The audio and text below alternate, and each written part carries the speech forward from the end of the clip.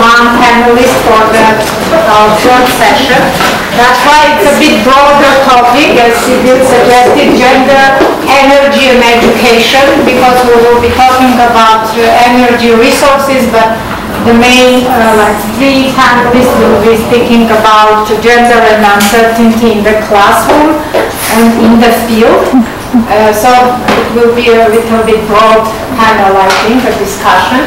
But after that we will have also another, the last and probably the shortest discussion on activism, NGO and academic work.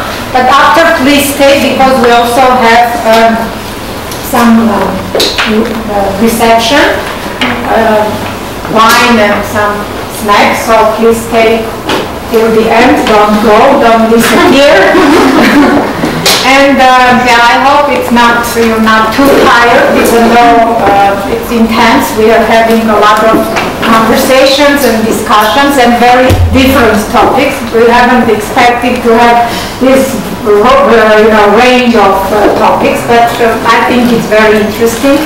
And yeah, this next session will be facilitated by Sibylle, and we have, as I mentioned, 4 speakers.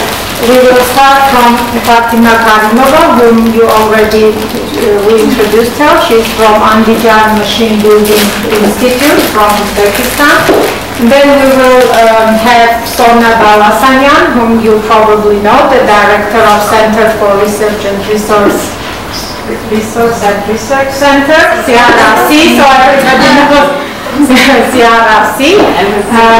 And then Nvard Manasyan, she's a quite well-known researcher in the community, feminist researcher, and also she has she's done a lot on education as well. Nvard worked with UNICEF, but now she's more of an independent researcher, and part-time you're working in the Transparency International. So yeah, and then we have Anush from the Executive Director of Women's Resource Center, and Anush will be speaking more about education on sexuality, sexual and reproductive health, so that will be more. Please continue, and then after that until 3:15.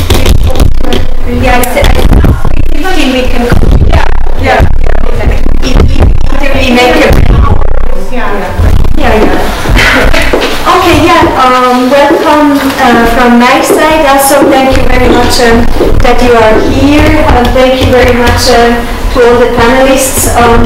So, I'm an anthropologist, and I have been working a lot on gender issues in different fields. That's also how I came to be part of this project, this collaboration with Goha and Sian.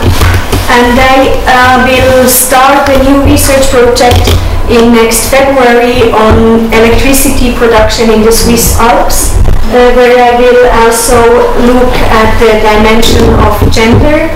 And so my idea for the first panel was to talk about gender, energy and resources, and actually when I prepared my my short input to this session, I realized also that the question of education is very important here. So for me it makes very much sense to combine actually these two sessions. So I will have my short introduction input, and then I will leave the floor to the panelists. I take Lara as a role model, and I will also tell you when 9 minutes are done, so then you will have another 1-2 minutes to wrap up. So like that, I think we should manage to be done in an hour or so. Good, so I start with my presentation on gender and energy and climate, because I realized when I prepared it that I also need to talk about climate change when I talk about energy. So, yeah, as most of you, or as you probably know, if we take the question of crisis and vulnerability from a local level to a more global level, then we necessarily have to talk about the climate crisis, which is largely recognized as one of the most urgent crises on a global scale. It is largely recognized that we are approaching a situation of human-made global warming that has very damaging and irreversible effects not only on humans but all planetary life.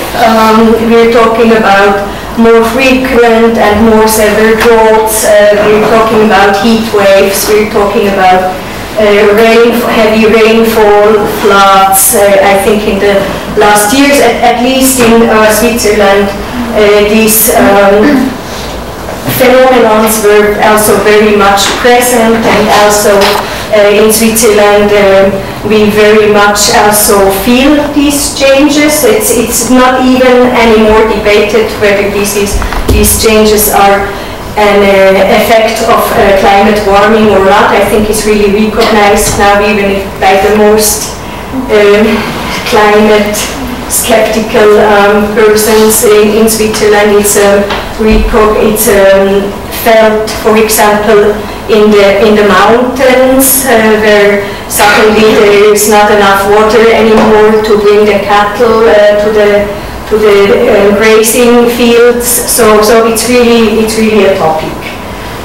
So the international community of states has therefore signed already 2016 the Paris Agreement on climate change, and in this agreement they set for themselves the goal that the temperature should not raise more than 1.5% above pre-industrial levels. I think, as you know, we are already approaching this 1.5 degrees, so it's probably will be more, but still there is the commitment of the international community of states to try to stick to this goal and to do as much as possible in order to not to have too much of climate change. And one of the efforts that the international community of states agreed to take is, of course, to reduce greenhouse gas emissions. And in order to do that, it is crucial to reduce the emission of carbon dioxide. So it's important to reduce the use of fossil fuels, the use of carbon, and to replace them by renewable energy sources such as water, wind, and sun. And I made a tour yesterday in Armenia, and I heard that also geothermal plants are actually playing an important role here in terms of energy production. So that would also be part of these renewable energy sources. So that's just kind of to set the context. And in my short input, I want to talk about the role of women, or the situation of women in this context of climate crisis, and I talk about three issues: how climate change affects women, how the energy turn affects women, and then also women's position in this energy turn. So, if we talk about climate change, one important thing that climate crisis is not gender neutral as any other crisis that we are talking about, and the UN has already actually published several reports that show that women are disproportionately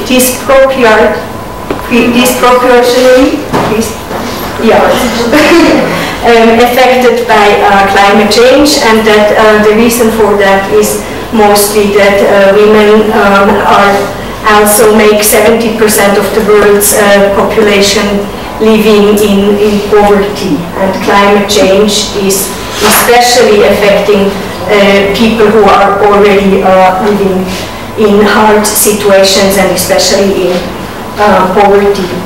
So one point, for example, is agriculture. So women are more than men employed in agriculture, especially in low and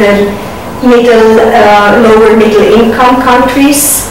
And the longer and more frequent droughts, also the heavy rainfalls and floods, mean for them that they have to work harder to secure income and resources for their families. And it also puts pressure on girls to help their mothers in that work, and then also kind of takes them away from school, or means that they would have more time to dedicate for their education.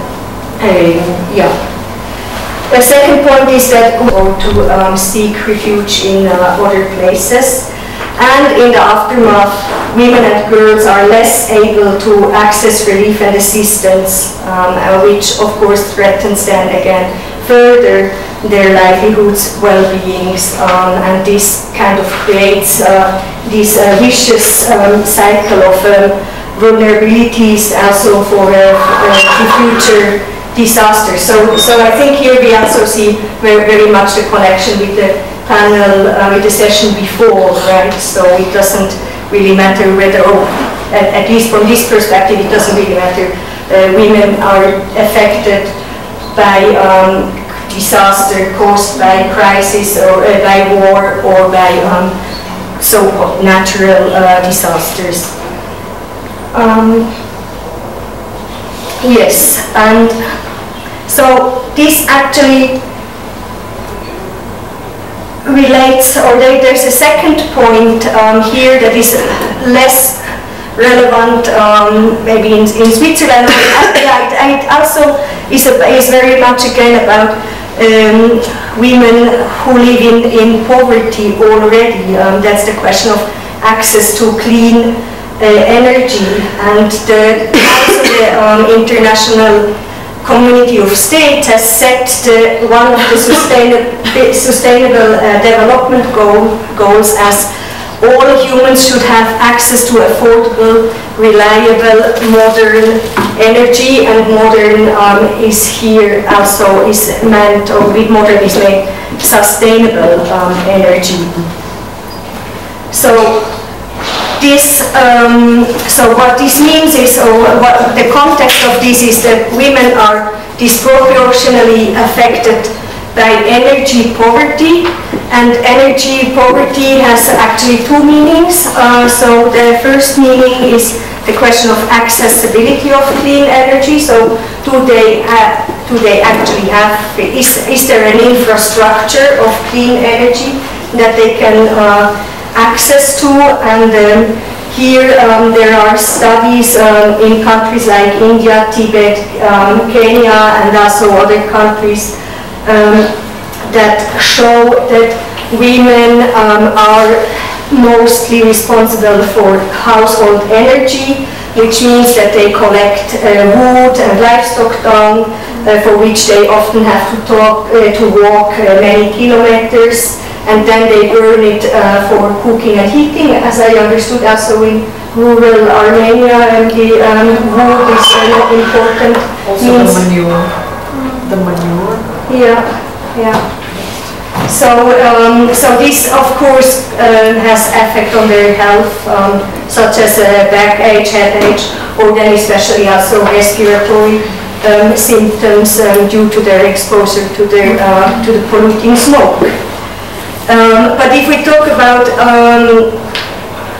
energy poverty, we also need to talk about the affordability of energy, and this is an issue that is especially also relevant for countries of the global north, or like developed countries like Germany. It's, for example, a very big issue. So it's energy poverty is also about can the people actually pay for the energy that there is there.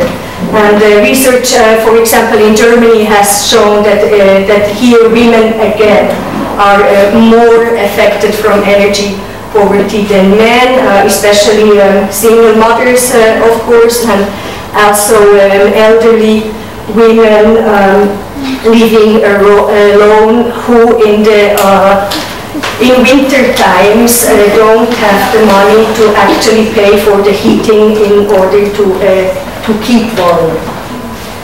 So we have a situation that makes actually clear that from a feminist point of view, the energy term is important, but it also raises challenges to shape the world's energy future in a way that not again women are the ones who vary or who carry the costs. Yes.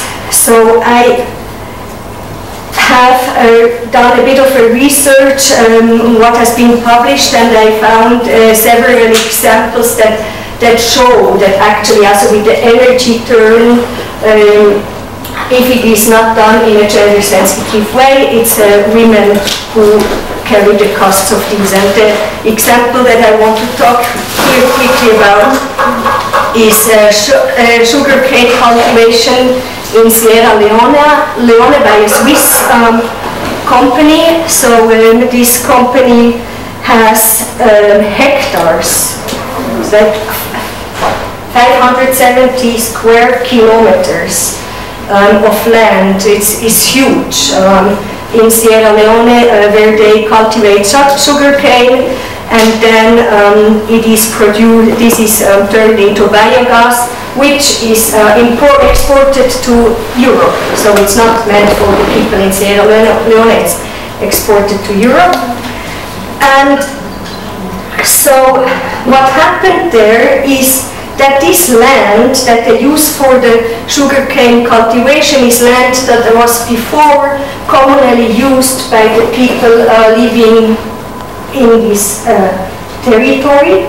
And in order to cultivate sugarcane, the company first had to formalize land ownership, and it issued titles to landowners, and notably these were male household heads of land-owning families. So this meant that women and also non-land-owning families who before had the rights to use these lands were now excluded and stripped off from these lands. And in addition, the company had promised jobs for everyone in the region, which was also an argument or reason for the government to sell this project to the local population. But it turned out to be an exaggeration. So especially women who before were engaged in vegetable planting in this territory found that the company did actually not provide jobs for them, and they found that they actually only lost from that project. So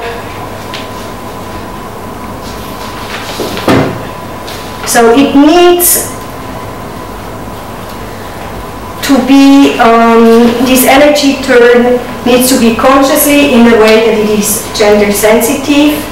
And I actually see two reasons why women again are excluded, and the first reason is that energy turn is largely conceived as a technical matter. That's also, for me as a social scientist, when I see in Switzerland, for example, how funding is allocated for research on the energy turn, and most funding goes to the engineering sciences because the government wants to push it, and they want technologies to make this energy turn quick, and the social sciences are not often consulted. So if at all we are consulted, then it is about the question, how can we make society accept the measures and infrastructures for the energy, to make the energy turn happen.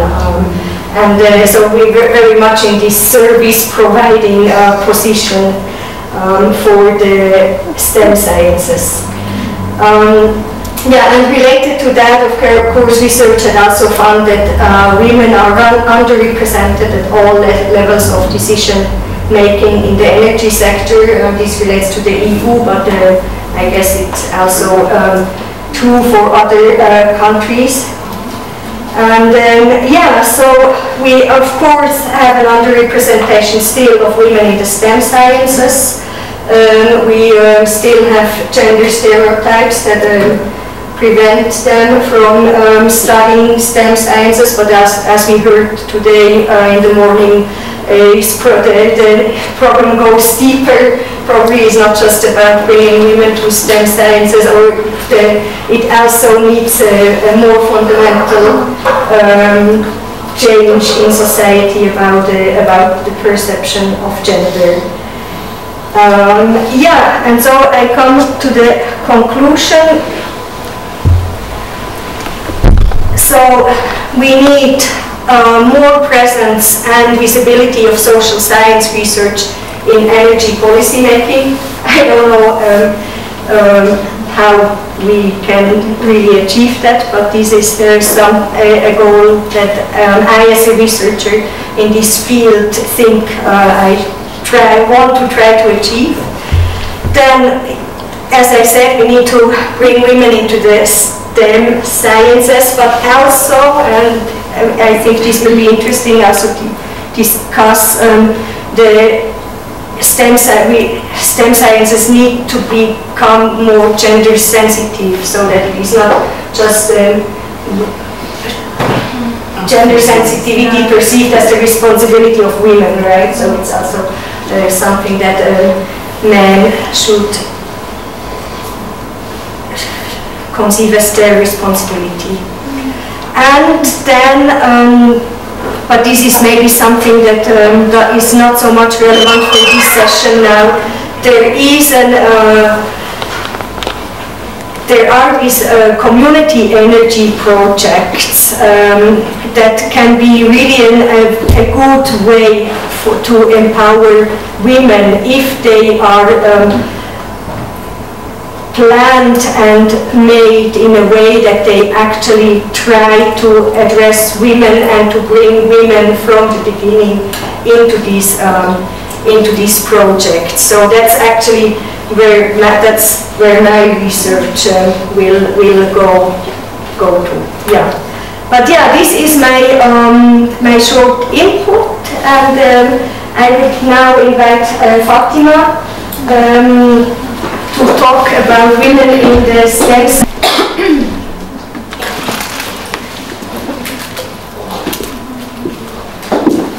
Hello everybody, I'm Karimova. I'm from Anjar Building Institute in Uzbekistan, and I'm very happy to attend today's events and share my thoughts about gender equality.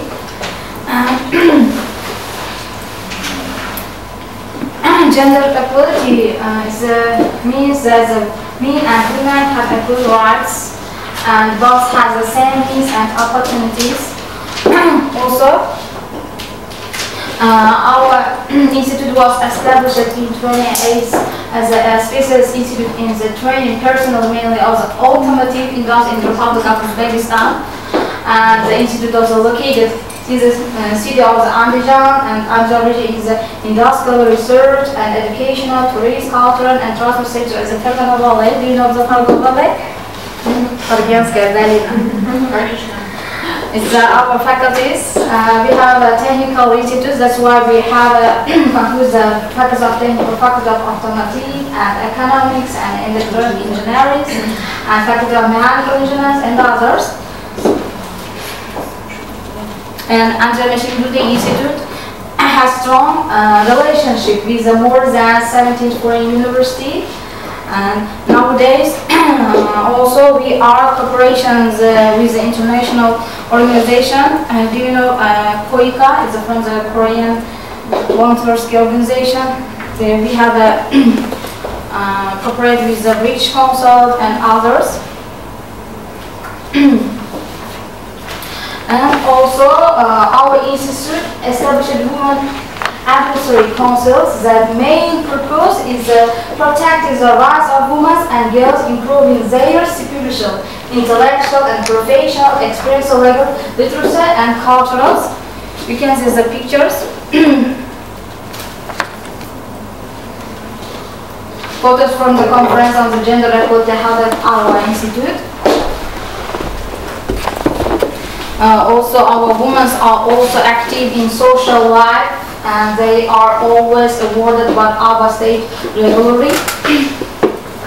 And also, first page for foreign partners, photos from the conference and the gender equality at our institute. Also, Sibylle's first page, you can see. And last year we had a seminar project with the foreign partners, gender equality issues, gender sensitive research and teaching, expanding collaboration between Switzerland, Armenia, Georgia, and Uzbekistan, and Russia. Also, our women teachers participate in any project. For example, we have you know, the international projects, Erasmus or the International Bank Ancestral. Also, these are photos. Visit to young scientific and business women. Our government led to many opportunities for the women. Female and students activity, you can see at our institute, students are engaged in the activities that interest them. They are also paid a salary. A salary is not the big money. It's a mission. Also, in Uzbekistan, have a days of the names of the women. 11th of February is the International Women in the Science and Day. Also, we have 9th of the Day of the Women. And our government nowadays have to the women's contract pays for the women and girls enrolled in the master degree and being paid from the government. It's very good for us. The United States of Development Program, cooperation with the Republic of Uzbekistan, they has a committee in Uzbekistan, and they have equality among state bodies. Gender equality legal state institute was launched in Uzbekistan. Laws and programs develop state level, and you can see women's work 35 days more than men in India. According to research by United Nations, gender equality is not 35-36% more time doing something than boys. This shows that gender equality is still not being the achievement of the world. Therefore, the law of the Republic of Uzbekistan on greatest equal rights and opportunities women and men adopted of September and 29th and comprehensive base legal documents are made assurance gender equality in our country. However, it must be admitted that in some countries the role of women in the kitchen has not completely separated. Therefore, this law envisioned assurance protection for the victims protects from the protectionism rules today Center for the Devolution and Enjoyment Victims of the Violence we are established in the region. And For example, the short numbers 1144 hotline. As the one Women's Community Republic was established and system of receiving women abuse was established 24 hours a day. What does this mean? For example, if your husband and wife fight is the husband uses force or pressure on the wife, it is proven it will be possible to limit the husband's direct and indirect contact with the woman for the 3 days. Do you have these numbers in your country? Also, this year, we have articles from the Constitution of Uzbekistan. Housework cannot be basis for direct and indirect discrimination based on gender. It's performed equal by women and the relation. Today, ensures women's employment. For example, you can see this number, small workshop where established is expensive or revenue, open anti-bullying and other work for the women. Thank you for your attention, and I can see my conclusion of my speech, and I would like to continue this cooperation with the foreign experience and gender issues and expanding the participation of the women, especially our family university students, and providing practical skills and training.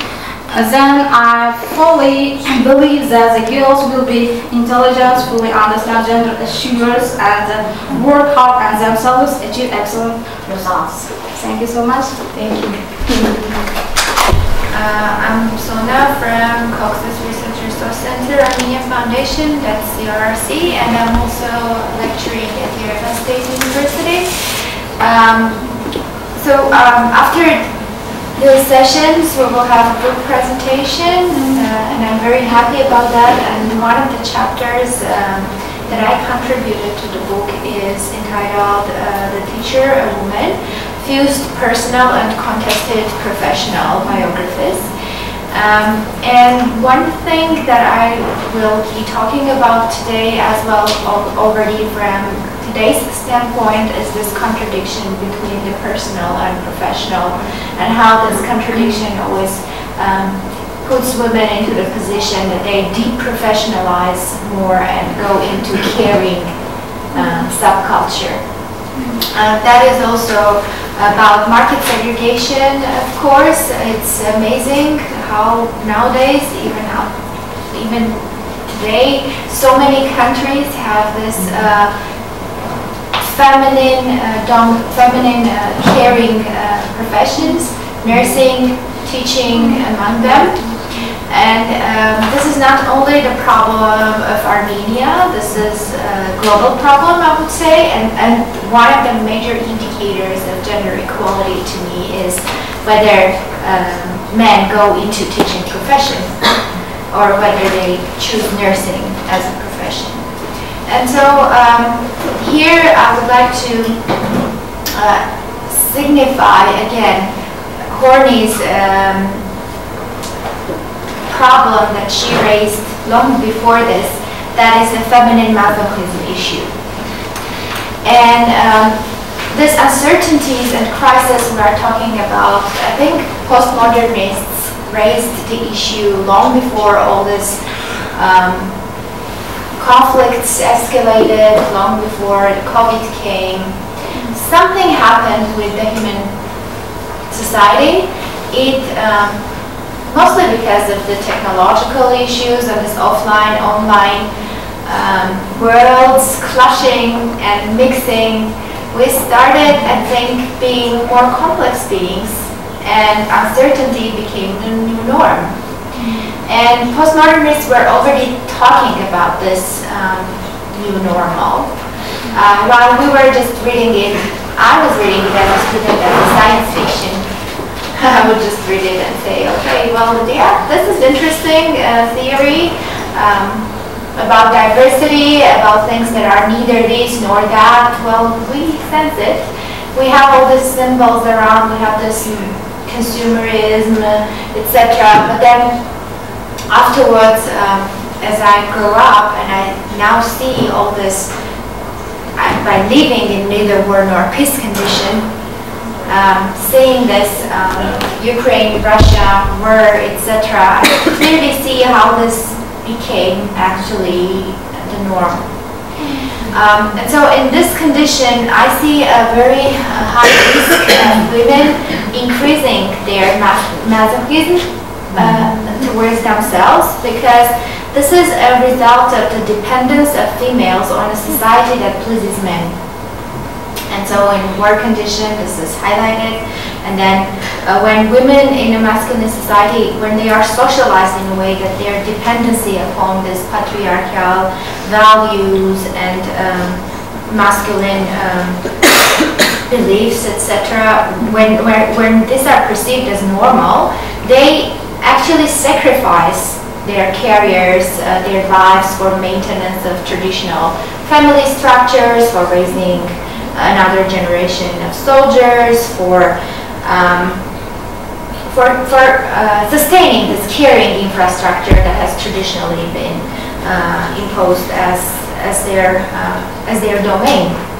And so here is where education, to me, in our society becomes more of an annex or appendix of the family institution, rather than an educational, professionalizing institution itself. Because if we are talking about professionalizing communities, we are talking about professions and careers. But look at how many teachers actually choose their profession themselves. Many of them dream of becoming geographers or IT specialists or something, but then something happens in their life and their either father imposes or mother imposes some masculine belief or something just raises, and they go into teaching profession. And then these women, well, it's logical, you know, you will start hating whatever was chosen for you and not by yourself. So if you choose your profession without your own independence and you just continue serving this caring infrastructure, you then realize that you're not on your own, and you then continue, because you are already there, you continue this, and this masochism circle starts. You continue raising your children with those beliefs, you continue developing your attitudes towards the pupils with these beliefs, and then one would say it is hard to see how any woman may escape becoming masochistic to some extent from the effects of the culture alone. And so I was studying, I had 8 teachers who I talked to for developing this research, and then this chapter I was talking to them for around 6 months. Now some of them have lost their sons or husbands to war, and I maintain ties, not too intensively, but still I know them. So it was over 6 months. I was talking to 8 teachers from different schools and living with them, actually, their profession and their personal lives. And they would really open up, taking me to their kitchens, taking me to their houses, taking me to their workplaces, some of the important places for them, and we would have this conversation. And I have to confess, it was the most difficult research material I dealt with in my whole life. I have dealt with many researches. I oversee the 15 maybe projects in 3 months at CRRC, but this is like a work research. This became really personal. And then I had to analyze it, and thanks to the editors of the book that I actually could publish it. Because there are so many issues that you come up with when you try to understand why professionalism is linked with masculinity and caring linked with motherhood. I mean, they would say being teacher in a 90% feminist community, they would say, you know, if men would do teaching, they would do that better than we do. Because they do everything better. They are better at everything. And then you would question that, why do you think so? Why is that? because of the caring infrastructure, because when you dig deeper and when you realize that subject matter, teaching the subject matter is something secondary. You first have to raise a man, and then you dig what is raising a man, and then it's nourishing that caring infrastructure over and over again. And this is something I think rather massive in our society, and this post-war condition may make it even worse, because now they will try to again care more, and that might result in raise of sex-selective abortion. These have started already. So yeah, because we need more soldiers, we need this reproductive. So starting from becoming a teacher, where a social pressure is mostly the dominant factor why they decide to go into teaching profession, and ending up with their understanding of professionalism that is beyond the borders of the feminine school. You clearly see this gender stereotypes articulated in classrooms and societies. And then the question now is, in this condition of molded nationalisms, molded violence infrastructures, how then we are to survive without school currently. And I would just maybe try to finalize here by agreeing with Aram, who actually validated the results recently with his student. He shared his insights, and he had one more finding that also girls are trying to copy this destructive liberal ideas from boys. I would say that would be another chapter for research to look at boy underachievement and why boys are perceiving freedom as they do. And part of it can also possibly be because of the feminine effects, because these teachers, they, after entering this cycle, this masochistic cycle, their values that they transmit in a way that sustains the structure which they once entered, and there is no way back. Thank you for this depressing. I don't have a presentation. I thought it was more conversation, and then it's 10 minutes, and I cannot capture many things. I'm an applied researcher. I'm not an academic researcher, so whatever research I have done was linked to a project, even academic research, jointly with academic institutions. And my interest is mostly in education and then equity issues and gender specifically, and issues that really impact women.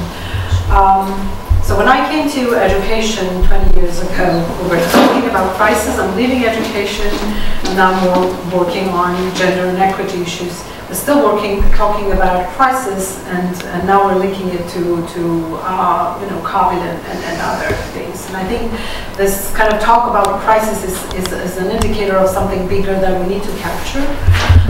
What I'll try to do is I will refer to applied research we have done in different institutions and where I was part of it. But I cannot capture all the things, and I'm trying to link it to what Sona was talking about. But before going into that, I just want to share a very short story. My friend's boy, who was an 11-year-old kid, was actually told by a certified pilot that in crisis and emergency situation, this kid can land an airplane. This kid has not gone to any aviation school. He has learned all these skills online, and basically what he lacks is the certificate and the licensing. This is something that we have seen or we have been blinded to for, at least in the education sector, as policymakers, as teachers and professors, that people learn in different settings and it doesn't require an institution. We're so attached to our degrees, our institutions, our norms and procedures and policies that we have missed the point where things have gone beyond what we control. And this has started long before. I think what we're bogged into is, and we are reminiscing about good times and how the classrooms are becoming uncertain. Classrooms are very certain. It's the field that is very uncertain. And when you talk to teachers, they, when you try to combine what they're saying, the typology of complaint is about external factors that they're sensing, and they don't see it as something that they can control. They see it as something that is a challenge beyond their control, like the IT sector. This is one cliche that I'm now bringing, which is actually from the field. And I will refer to research now, but we have to admit that the school is something that was devised and created during the first industrial revolution, and it's for the industrial workforce and to make them literate. And this is, we're talking about carbon world. And this carbon world is dying. It's not, we have to accept that. We're now moving to another dynamics in terms of energy production. We're now, as humanity, thinking of how to preserve and make it sustainable, accessible, and available all the time. This is something that is now being researched.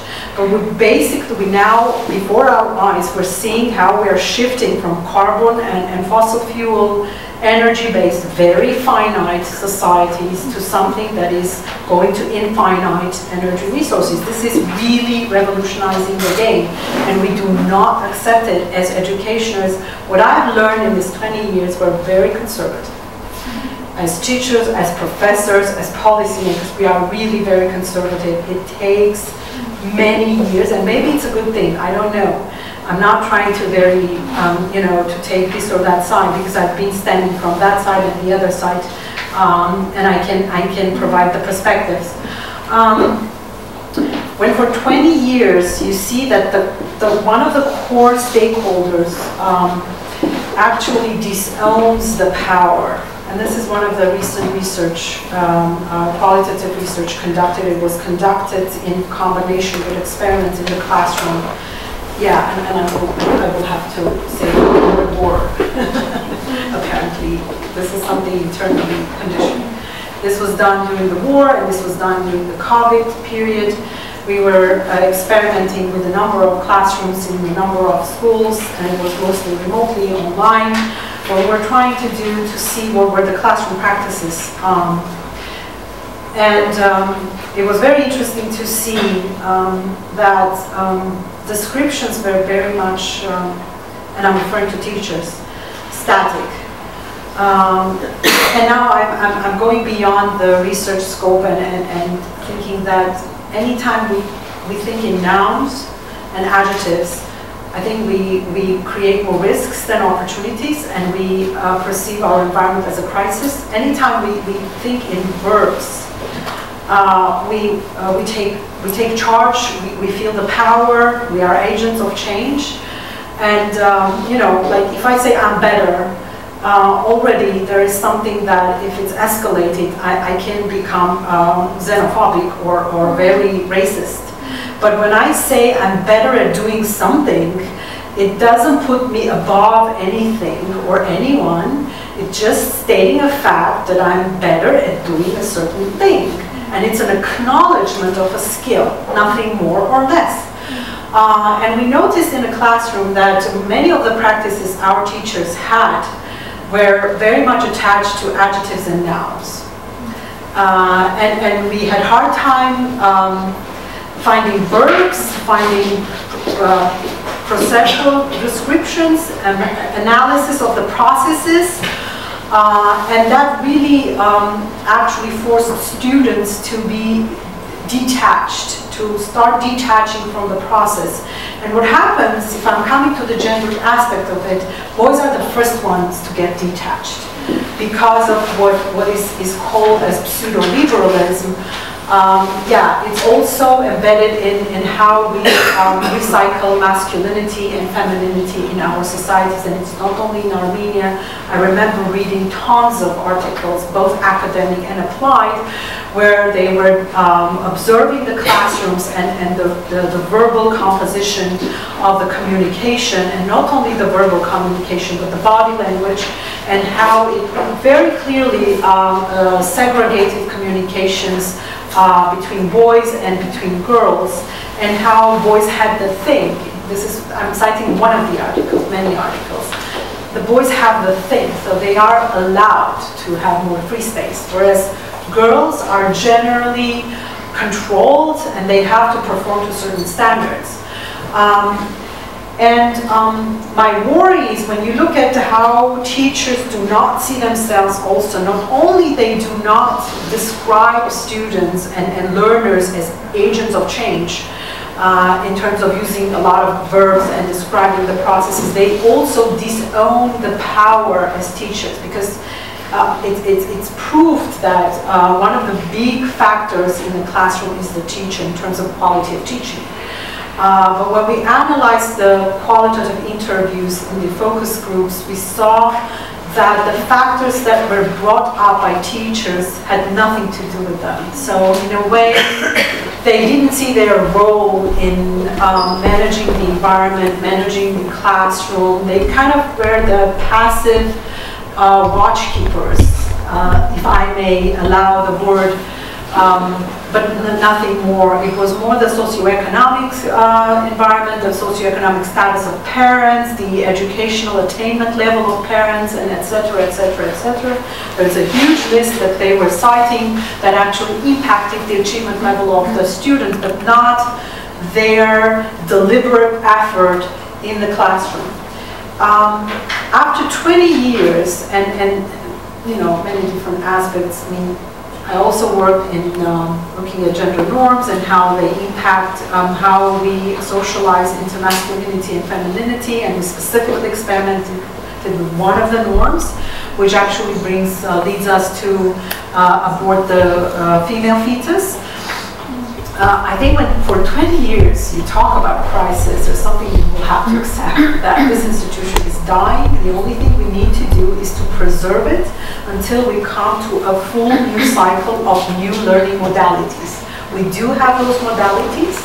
I can bring up, for instance, another patch that I can now put a light on it is the qualification framework. It was done, it has many reasons why it's done, but one of the things that it allows to recognize my knowledge, competences, and skills and competences, even without coming to Freiburg University. I can come and give the exam and get the certificate or the degree. When you look at how institutions are responding to the processes, it's not very different from what happened in the medieval period, when they responded to the change. And some couldn't cope with it, so they became some other institutions, and we're now dealing with universities. I think we will have to accept that our learning spaces are transforming, institutions are transforming, some are going to fall off and stop existing, and apparently schools would be the most vulnerable ones. And my only hope is, and I'm very optimistic on that side, that it's not going to be a transmogrification, but it's going to be a transformation. And we're going to have more pathways, more tools to recognize the knowledge of the person. And in this sense, the only fear I have in a very gendered way is how our teachers are sanctioning female students. This is one thing that I'm very worried about, and I'm very happy to learn that a lot of the girl kids are breaking this kind of being a good girl thing in the classroom thing and catcalling boys. I'm not that afraid of, and as a feminist, I'm not afraid of actually owning masculinity for a while and disowning it, because I haven't seen discussions and presentations, and I want to say, and also putting this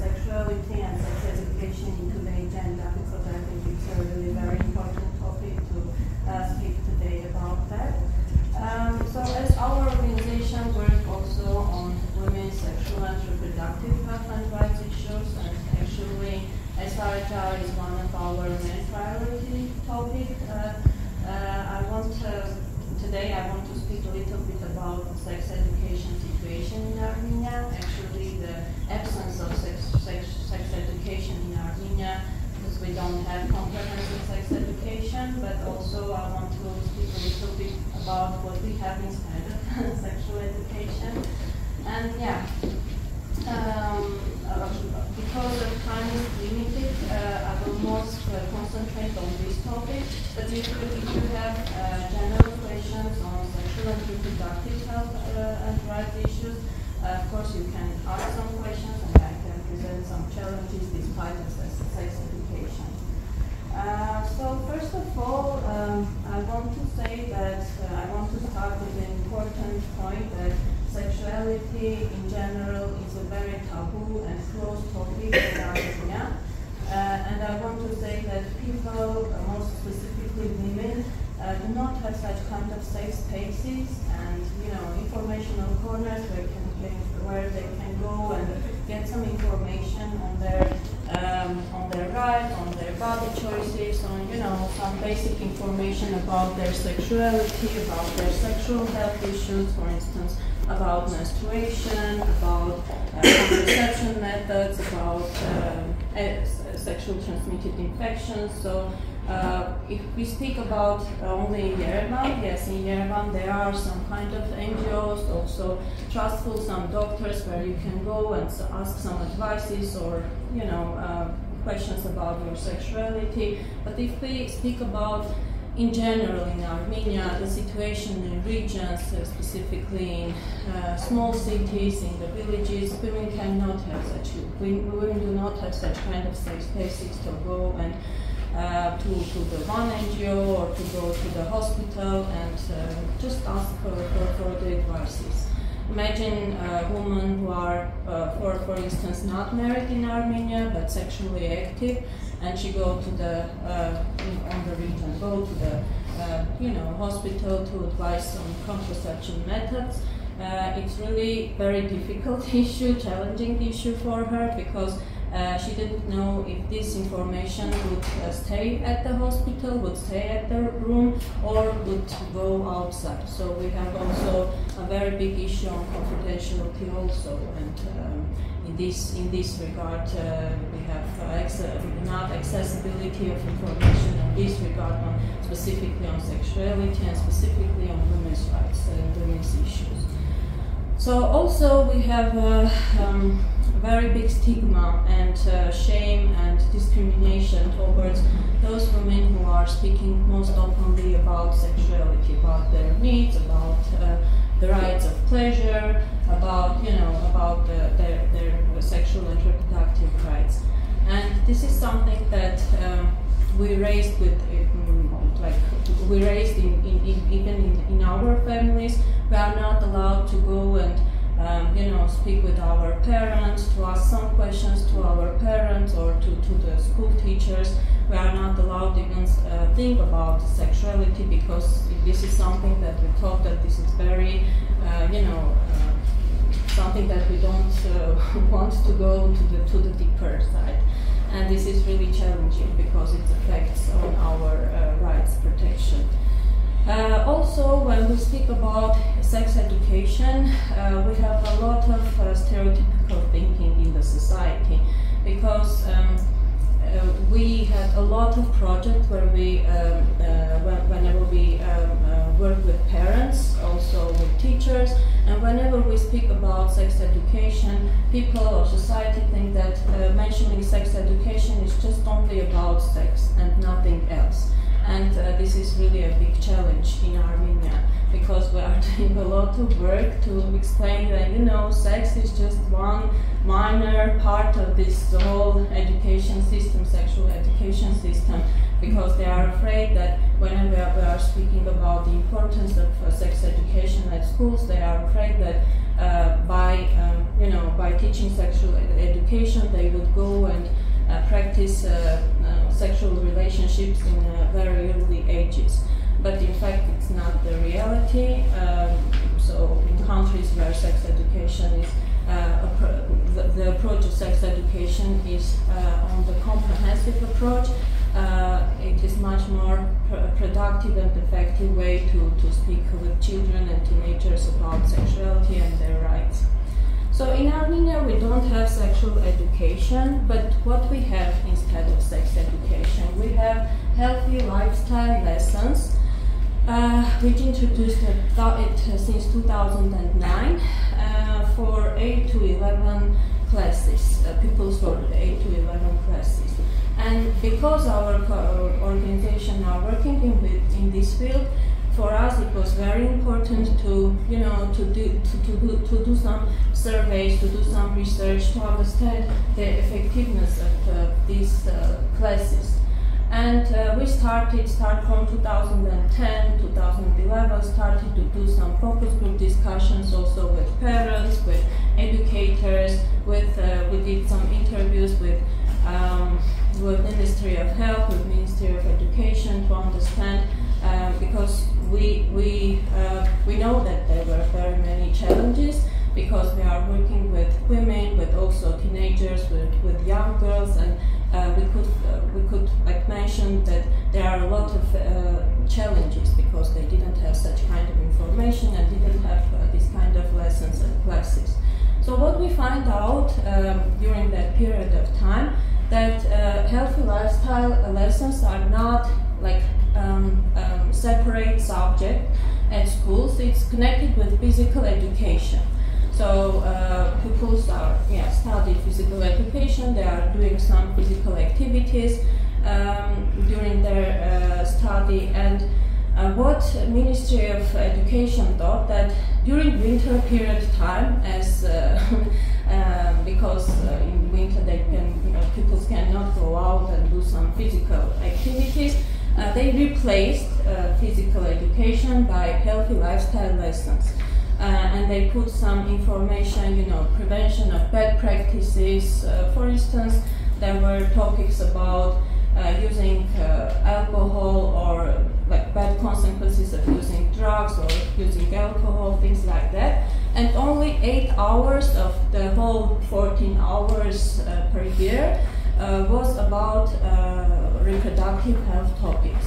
But the thing is, the main challenge was, these healthy lifestyle lessons was, whenever we reviewed the manuals of these healthy lifestyle lessons, we realized that the main approach of these lessons are based on the abstinence method, not on comprehensive method. And the main idea of the abstinence approach is to prevent or doing everything by giving only emphasizing bad practices of sexuality, to avoid like teenagers to do sexual relationships in an early ages. So they put only topics like sexual transmitted infections, HIV/AIDS, danger of abortion, but they're not include topics like puberty, contraception, healthy sexual relationships, which are very important topic for these ages, because whenever we did some focus group discussions with young girls and teenagers, we realized that they are not interested, in these hard topics all the time. Speak about STIs, what is HIV, what is AIDS, but they have, very basic demand to understand what is menstruation, what is puberty, why their body is changing, things like topics like that. And the main challenge, the second main challenge was that physical educators who are doing these healthy lifestyle lessons were not very sensitive towards these issues. So they just answered us that they are not feeling very safe to speak with pupils about menstruation, about even STIs, about HIV/AIDS, and they just mentioned that sometimes they are skipping these lessons because they don't have such skills to, to speak with pupils about these sensitive topics. But sometimes what the worst part for us is that they were continuing to do these lessons, but with their own personal approach. For instance, if they thought that, homosexuality is a bad thing, they said that, homosexuality is a disease. But this was the worst part.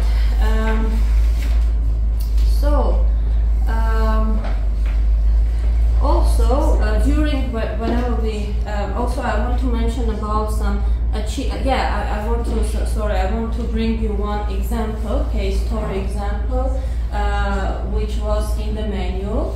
and I want to read for you just to imagine how, you know, discriminative approach they can mention in the